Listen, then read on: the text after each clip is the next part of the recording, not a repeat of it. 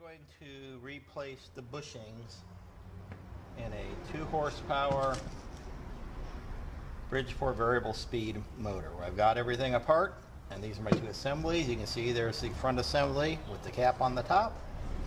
There's the assembly with the spring compressed. First thing you want to do is get the cap off of the top. So take 2 pry bars. In a perfect world, it'll pop right off.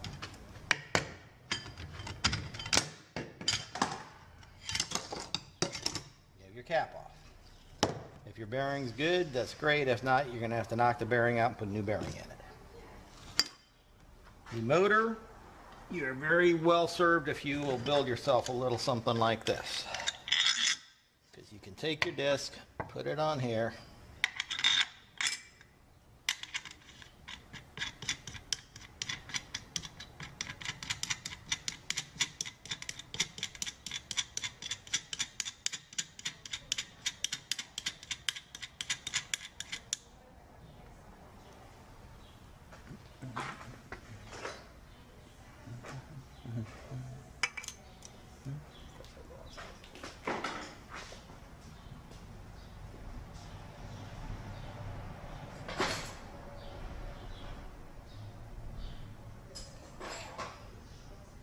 Okay, now, once you have this down, and as you can see, it didn't go super tight, just take your wrench, take your socket head cap screws out.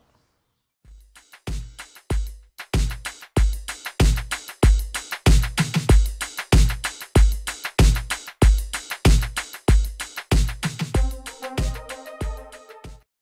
we have 2 discs with just bushings in them. Okay, first thing we do is knock your key out, your old key out. Get hold of your old bushings. They should just pull right out.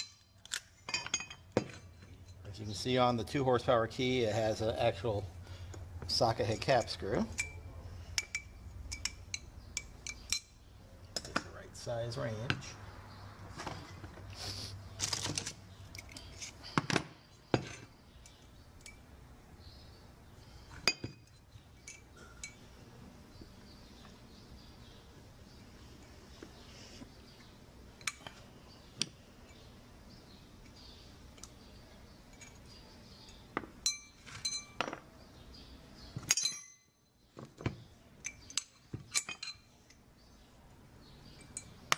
Two-piece keys are sometimes a pain to get out.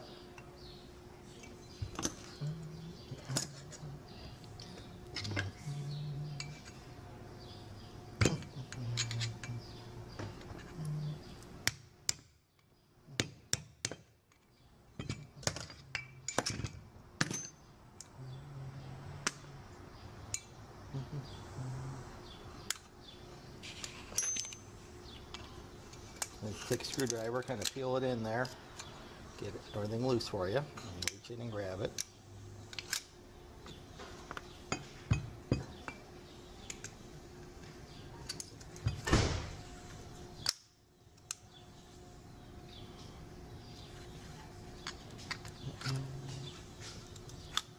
Okay. There, now we have 2 bushings out. Just you can see the old glue residue inside of these, and our next step will be getting that out of there. Okay, now to get the old glue out, I use a Dremel with a little sanding disc on it, and you just obviously turn it on. See how quickly it just kind of falls off.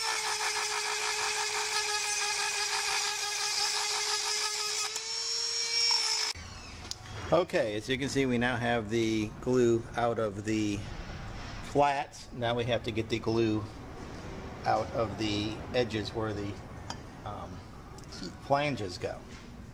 So, I use, let me go get it, sorry.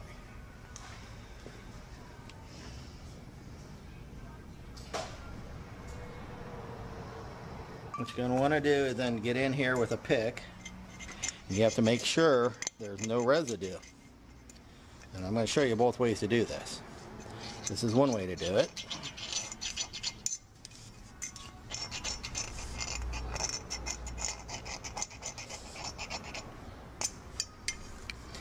sure both sides are done. See, this side's got a lot more in it. And it's not going to come out so easy, which is just as well. Okay, so you see how that's really hard and it's not coming out? We're going to get the Dremel out again and use a different tool. We have a Dremel, and you see this tool right here. Buy it at Lowe's. That's where I buy mine. Go in, and you'll pick it up there where the, see how it's cutting all the glue out?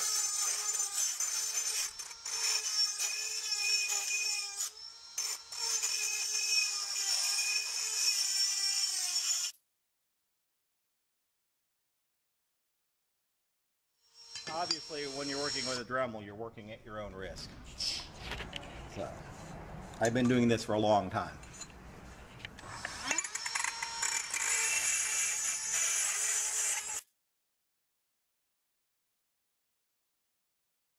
You notice when you're working with the motor disc, there's two completely separate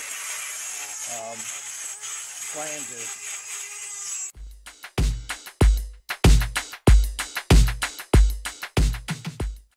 Okay, when you have them done, take an air line, obviously blow everything out.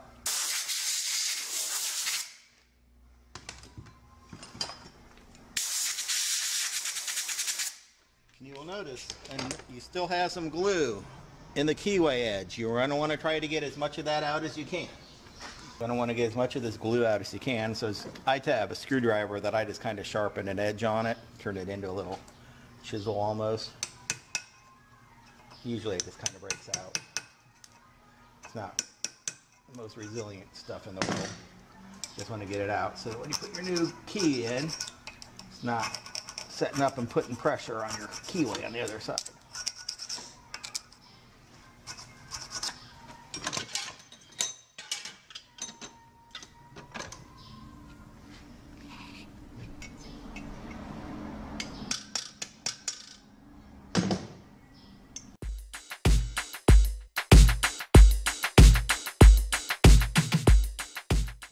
Pretty much gets all the glue out. So we are now ready to start fitting our new bushings. 1036-20 because it's a 2 horsepower. Let's see what we got inside our kit here. We have the arbor, the bushings, and the key for the front side. We have the arbor, the bushings, and the key for the 2 horsepower side. We have 2 glue packs, the piece of sandpaper which you would use to rough that up, but we already did that with the Dremel, 2 sticks, and a new retaining ring for the bottom of your motor shaft. Number 1, before we glue anything in, this is incredibly critical because a lot of people don't do this. Once you have everything cleaned out to where you're happy with it, put your bushings in with no glue. Take your arbor, stick your arbor through. If you can push your arbor through like that by hand, you're going to be good. Push the arbor back out, take your bushings out. Stick them on top of your arbor so you don't lose them. Do the same thing with the motor side.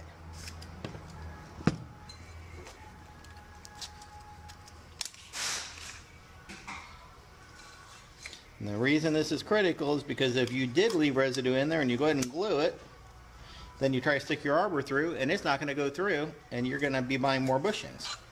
So that also goes right through. So we're good to go.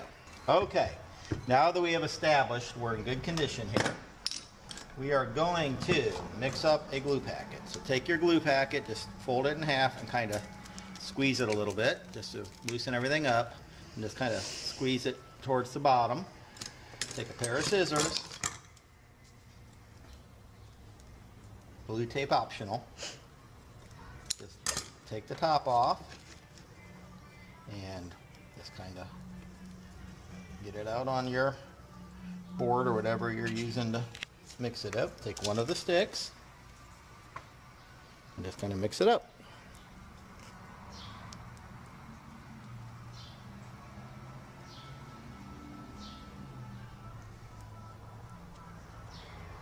Once you got it mixed, take about half of it, and slather it in there in one side. Take the other half. Same thing on the other side.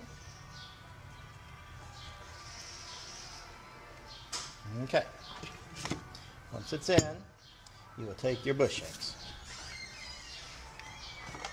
Take a pair of small pliers, over squeeze them like this. Get a hold of it like that. You see how I have it like that? Take it in to about where it hits the key, put it in, and then just kind of center it. Take your pliers and make sure that your keyway is lined up. Take the next one, do the same thing again.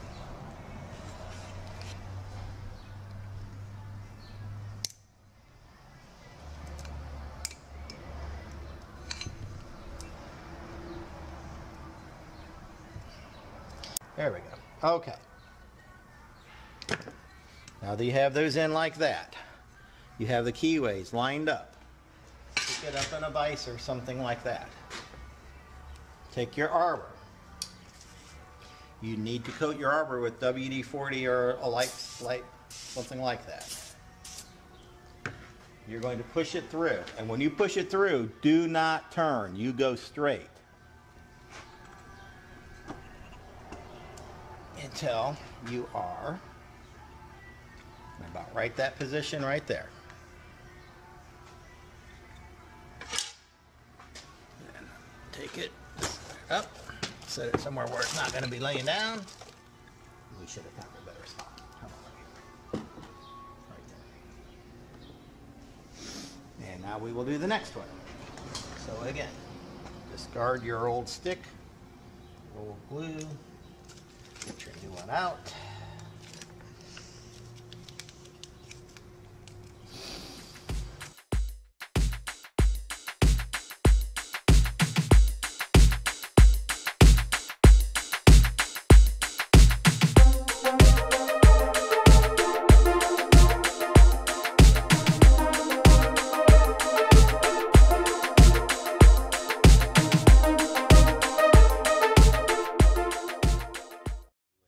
Right down the middle of the keyway.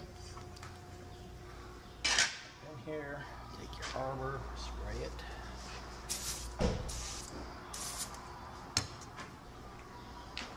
Again, straight in, no turning.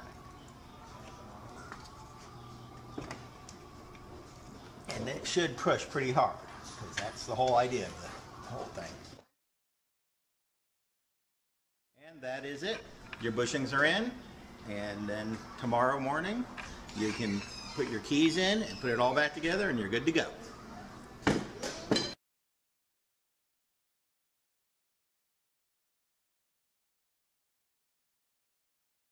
As we left off, we had glued our bushings. Now we're ready to take the arbors out and put everything back together again. So, put your arbor in your jaw, in your vise. You have your number 2 trusty cook. Well, number 3 would work too.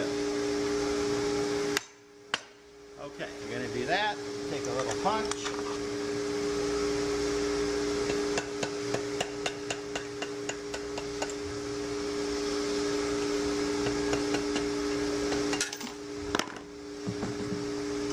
Once you have it out, you'll see there's some glue residue everywhere. So you can take a tool, any kind of an edging tool, kind of get your glue residue off. Just what you want to make sure you don't do is start peeling the edges of your bushing. I mean, you can do it a little bit, not gonna hurt anything, but you see there's some on the inside there, so we'll have to put it back up here in the vise and get in there and kind of pop it out. Sometimes it's hard.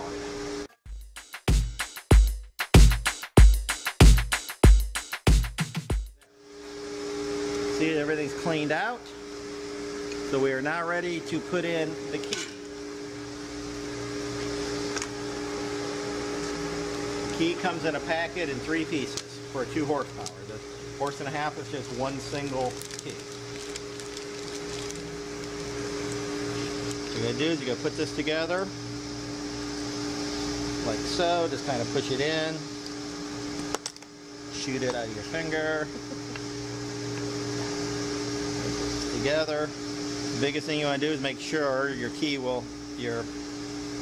screw will screw in there. Lined up correctly, which it does. So, this key goes in one way and one way only. The plastic goes against the edge here.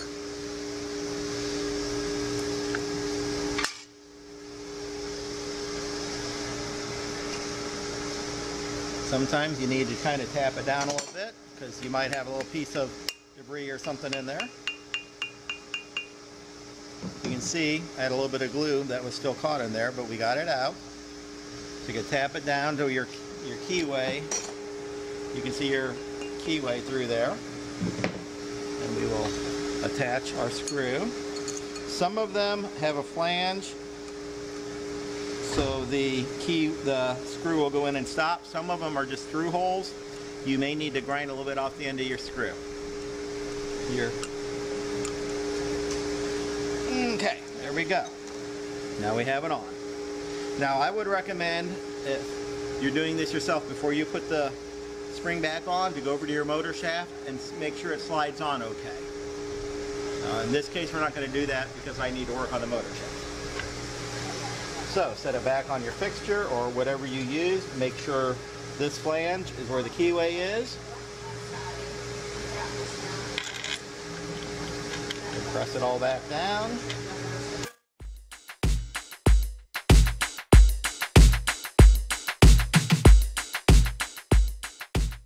Take a rubber mallet a little bit once you get one started and kind of tap it to get everything to line up for you. After all, it is a spring, and springs like to do their own thing.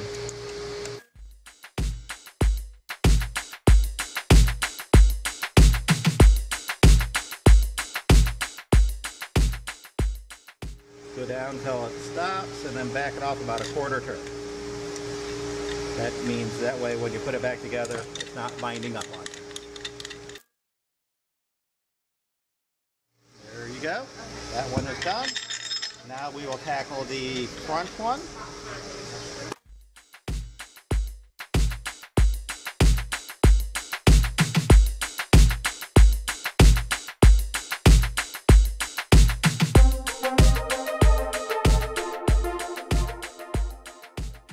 You have everything out. You'll take your key.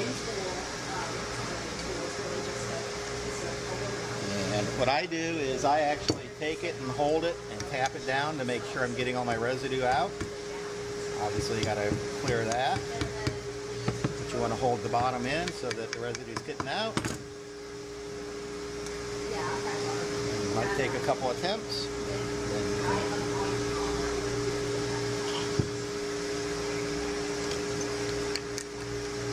Because the worst thing to do you can have is when you get ready to do this, is have this keyway be not flush and then you can't get it on your shaft again. So there you go. That's done. Now, the cap. What you can do is take it and put it between two pieces like that. You will need to find a piece of steel or something that's going to fit in there. Take a hammer.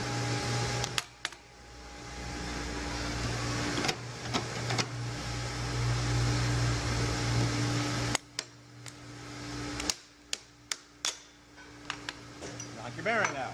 The bearing that goes in here is part number 1558.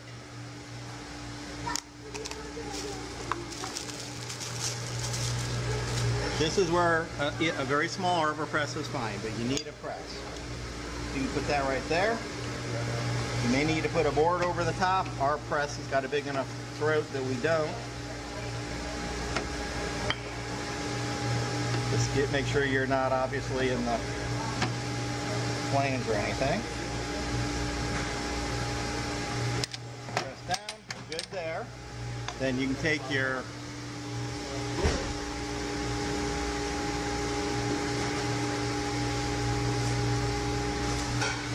disc, set the bearing right on there. Again, you're going to need to find something that will fit over the top of it. We just have a little piece of pipe we use. Fits right on top. Just a small piece of bar. And there you go. You have your assembly done. You're ready to go back together.